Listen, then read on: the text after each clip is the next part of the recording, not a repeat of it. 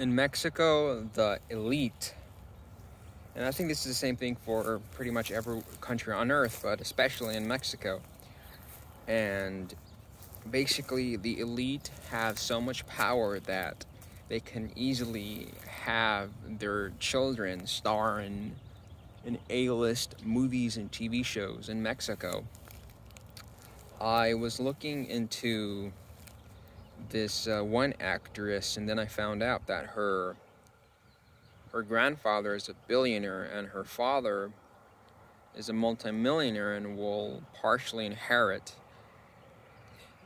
the grandfather's billion-dollar company. Basically, this girl that's an actress and her dad are gonna inherit part of the grandfather's billion-dollar company, and they are well connected, they are heavily protected, they're basically royalty.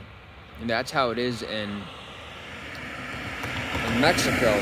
They're pretty much untouchable, and you could say that billionaires are pretty much untouchable everywhere, but especially in a third world country that is extremely corrupt. And I was also looking into this other actress. Her name is Tessa, and I found out that her parents are wealthy.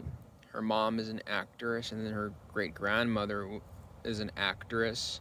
Her sister's an actress, and she rubs shoulders with extremely powerful people.